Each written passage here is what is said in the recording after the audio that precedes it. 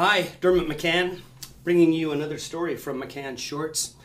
This story is called Kissing Baryshnikov. It starts back in the early 80s when I lived in LA. And it was my Sunday afternoon routine to go down to Venice Beach every Sunday and watch the chainsaw juggler, the black dude that, the Caribbean black dude that walked on broken glass and didn't cut himself. The kids that used to bring down a 10 by 10 foot square of linoleum, sprinkle it with water and do their breakdancing on it. Countless comics that would withstand all kinds of hecklers as they tried to hone their shtick, hoping to be, discovered at some point. One of my favorite guys down in Venice Beach, and he wasn't actually a comic, but was an old black dude who used to just walk up to people and say, "Support your local wino, give me your money." And people would. They would just hand money over to this guy. Anyhow, I'd done that countless times, put my roller skates on and went down to Venice Beach. I'm sitting one Sunday morning on Santa Monica Pier reading the LA Times, and I spot an ad for Mikhail Baryshnikov dancing Twyla Tharp's choreographed Sinatra suites. And I'm thinking, wow, that would be a nice break. I only need one ticket. Even though it's happening this afternoon, I can probably get it. So off I go. I get the ticket. The performance is amazing. Fast forward, I don't know, maybe 10 years later. It would have been now the 91, I think. And it is morning break. I'm sitting on my job site in Guelph, Ontario. And I'm reading the Globe and Mail, and I see almost the identical ad. It's Baryshnikov coming to do the same production at the O'Keefe Center. I immediately get on the phone, leave a voicemail for my girlfriend for her to call the box office as soon as it opens and get tickets for us. So I walk in the door that night. Wendy is on the phone, and she says to the person on the other end of the phone, "Actually, he's just come in. Hang on a second." She puts her hand over the phone and she says, "The tickets are $250 each." I go, "Hi." It turns out the production is actually a fundraiser for Women's College Hospital. So this is mid-November. Wendy and I don't have Christmas gifts for each other. We decide to buy the tickets for each other, and I'm just telling Wendy, this is an absolute must-see. To see Baryshnikov do something other than ballet that is set to pretty sweet music is you have to go. A month later, we're actually getting ready, and as girlfriends often do, Wendy says, "What are you wearing?" And I'm thinking, well, at $250 a ticket, I think we should get dressed up. So I put on my suit, Wendy gets all dolled up, off we go. The performance is absolutely amazing. As soon as the performance is over, there's standing ovations following, all of that kind of stuff. We sit back down, we have great seats. We're in like row M, right in the center of the theater. So I said to Wendy, let the crowd disperse. We'll, avoid the traffic jams outside. We'll, just let them all go first, and we'll go like in 10 or 15 minutes, and it'll be a lot smoother. As we're sitting there, I spot a line of about a dozen very well-dressed people walking down the right aisle towards the stage door. And the light goes on. I nudge Wendy and I said, "Don't even blink. Follow me and let's cut right in behind those people. I think something's going on." So we do. We slide right in behind these people. We walk down a long hallway and end up in the backstage reception room with servers in tuxedos walking around with trays of champagne and smoked salmon and hors d'oeuvres and this, that, and the other. I said to Wendy, "Boy, I know what's going to happen here. Baryshnikov's going to end up coming into the room." So we're standing off to the side, trying to be discreet, sipping our champagne, on the other side of the room, I spot Brian Linehan. Now, for those who don't know who Brian Linehan is, he had a talk show back, in the 80s, I think, in Toronto. And he interviewed mostly celebrities.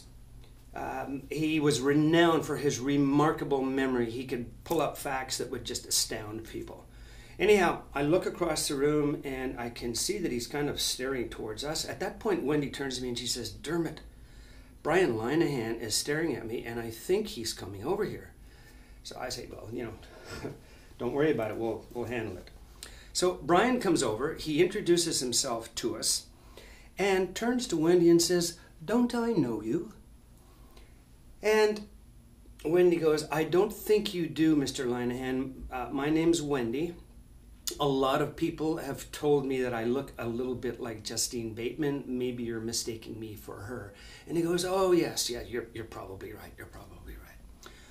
Off he goes back into the room and works the room. Wendy and I are standing talking to a doctor and his wife.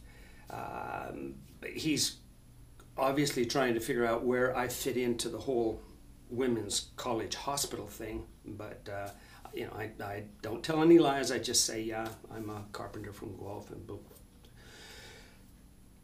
About 10 minutes later, the buzz in the room drops, and sure enough, on the other side of the room, in walks Mikhail Baryshnikov, Twyla Tharp, and a woman who seems to know everybody in the room. She's introducing the pair to people as she moves through the room.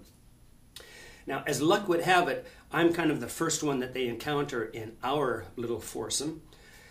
And she walks up to me and she says, "And this is," and I introduce myself, Dermot McCann. I, shake Baryshnikov's hand and Twyla Tharp's hand. I tell them how much of a fan I am of their work. I explained that I had seen this same production in Los Angeles some years ago, and that's why I brought Wendy tonight. Wendy, by the way, as Baryshnikov is approaching us, I can see that all of the people in the room are, they barely have the nerve to shake his hand. And I said to I said to Wendy, whenever he comes over here, kiss him on both cheeks. I believe Baryshnikov, I think it's from Latvia, but he's Eastern European. He will think nothing of it. So when he comes here, none of the other women have the nerve to do it. Do it. So whenever Wendy, she first of all shakes Twyla Tharp's hand, and then she steps right up to Baryshnikov and kisses him on each cheek, which is great. Like I said, he didn't think twice about it. So before the woman that is introducing them to everyone can follow up with the next introduction to the doctor that I've been standing talking to, Baryshnikov looks at this doctor and his face lights up. And the doctor is quite a tall man. Baryshnikov's not that tall. He's quite a tall man. He's standing there and he looks at Baryshnikov and he says, "Misha." And the two of them engage in a very, very wonderful embrace. And as the doctor steps back, he says to Baryshnikov, "Have you got your fly down yet?" And Baryshnikov, kind of, embarrassed, kind of says, "No, I wish I could remember the doctor's name. I can't for the life of me remember what his name was." Anyhow, Baryshnikov says, "No, Dr. So-and-so, I have not had much opportunity to fish since coming to North America. I have been very busy with American ballet theater, getting my life organized." And so the doctor says, "Well, your English certainly is a whole lot better than the last time we spoke." And he says, "Well, this would not be a very difficult improvement because back then I spoke almost no English. I must thank you and your friends for the wonderful time that you gave me back then, when so many years ago." So it turns out that Baryshnikov, when he first defected from the USSR, actually defected right after a performance at the O'Keeffe Center. he was kind of zipped out the side door. The performance at the O'Keefe Center was the very last performance of a tour that the Bolshoi was doing. I'm pretty sure it was the Bolshoi he was with at the time, Bolshoi Ballet. They whipped him out the side door, stuffed him into a car, zipped him out to the airport, Pearson International, flew him to Gander, where this doctor and a bunch of his buddies were sitting waiting in a float plane. And Baryshnikov jumped in with them, and off they went to some remote fishing resort in Newfoundland for a couple of weeks till the heat died down on Baryshnikov. So these two knew each other from way back. So off Baryshnikov goes to work the rest of the room. I turned to the doctor and I said to him, "Boy, you better hope you don't get quoted out of context asking Baryshnikov if he's got his fly down yet." So he laughed. He thought it was pretty funny. I wish I could remember his name. He was an absolutely wonderful man. He was gracious enough to invite Wendy and I to join him and his wife upstairs in the upper mezzanine of the front foyer of the O'Keefe Center. There was this unbelievable 8-course dinner, candlelit, white linen tablecloths and everything. And we ended up having dinner with the doctor and his wife. Brian Linehan even came to our table and joined us. So there's my kissing Baryshnikov story. I tell you, I've never been so glad. I mean, normally when I put on my suit, I'm either going to court or a wedding or a funeral. I was so glad that I put it on that night. It was just such a wonderful evening. So there you go. There's my story of kissing Baryshnikov. I'd love to hear any comments that you have about any of these stories. You can contact me at MCCANN'S@gmail.com, and don't forget, no comma in the email address. One word all the way through. Thanks for listening. I hope you enjoyed it. Bye-bye.